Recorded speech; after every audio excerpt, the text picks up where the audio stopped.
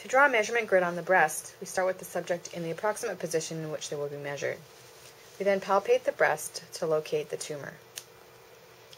It is often helpful to have the subject point to or show you where the lesion is. In this case, we're going to assume that the lesion is in this area. If the lesion were on the side of the breast, it's helpful to use a pillow to prop the subject up so they are leaning slightly to one side. If the lesion is on the underside of the breast, have the subject raise their arm over their head if it is comfortable for them to do so, and they can maintain that position for the entire measurement period. Next, we locate at least 2 landmarks on the breast, such as moles, birthmarks, scars, or visible veins. We don't want to use a fresh scar such as from the biopsy, as this may fade too much over the course of chemotherapy. Next, we take a transparency sheet that is pre-printed with a 1 by 1 centimeter grid, and with a permanent marker, write the subject ID number and the side that you will start with. In this case, the right breast. Take the transparency sheet and place one of the dots over the nipple. This will be the origin point of our grid. Mark the nipple and the areola. Since we're using a mannequin, the transparency sheet is not conforming as nicely as it will on a real breast.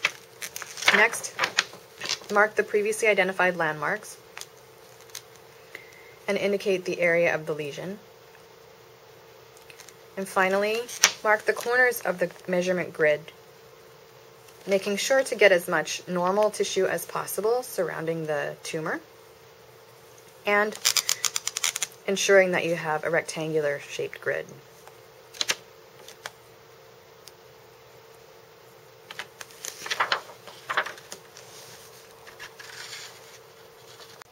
Once you have the transparency sheet fully labeled, flip it over to the back side and use the surgical marker to mark each point of the measurement grid. For the purposes of this video, we've already marked these points. Flip the transparency sheet over once more so that you can now read the labels, and place the origin point over the nipple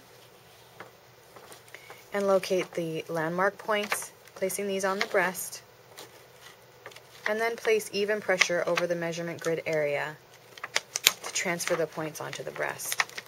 Lift the transparency sheet straight up off the breast so that you don't smear any points. Check the measurement grid area and fill in any points that are faint or missing as needed.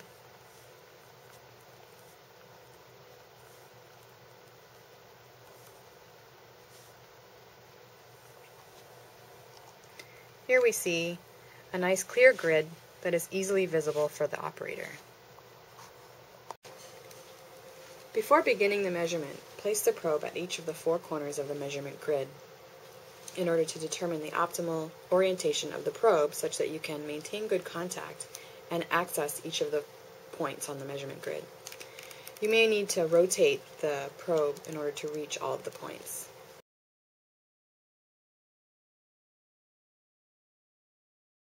When we begin the measurement, we start at the upper left corner of the grid and translate the probe along the rows.